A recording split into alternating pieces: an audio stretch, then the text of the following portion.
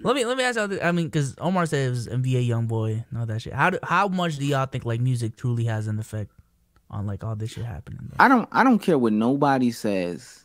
Percentage, if you can give a percentage. People emulate, people imitate what they see and what they hear. If I had to throw an arbitrary number, I'm not gonna lie, 80% of the shit is copycat. 80% of the shit is I'm watching music. And I know somebody's gonna say, "Oh, this doesn't, it doesn't impact me this way." I don't feel the need to shoot 'em up, bang bang when I listen to NBA YoungBoy.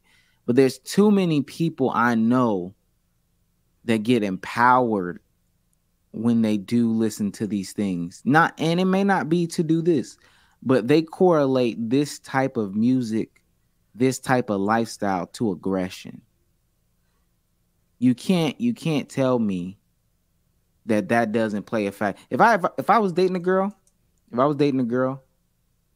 or I was pursuing to date a girl, and she told me she don't listen to no R&B, no pop, she just listened to NBA, YoungBoy, Pooh Shiesty, whatever it mean. Because it's got those connotations. Oh, you aggressive. You beat bitches up. You wake up and eat Doritos and Takis. Not for me. Sound like my kind of woman. 80% is kind of wild. 80% is right, kind of 85. 85. I would say it is a larger number than I would say like 30%, between 30 and 40. I would say if it's 80%, that means it would have to be abundance of people acting reactionary off of the influence of music, which I don't think it is. I do think there is a subsection of people. There are some people who legit are just moving because they heard their favorite rapper or a song move a certain way.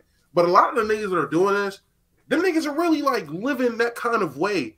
Yes, they might hear some shit and okay, this is putting words or this is putting sounds to how I'm feeling. And if I do need to do a drill, well, nigga, this is the drill anthem right here. I'm gonna play this for my soundtrack, nigga, because everybody think they the main character. But I'm not about to sit here and say majority of people that are listening to rap music are being influenced to the point to where it's like, wait, what happened? I'm about to bring it up. He just gifted 10, so shout out to Sherman. Oh, big Sherman. That's Big Big Sherman. Sponsor of the pod so far. So. I seen somebody say shit like this happen every day. 75. Nigga, okay, I understand shit happen.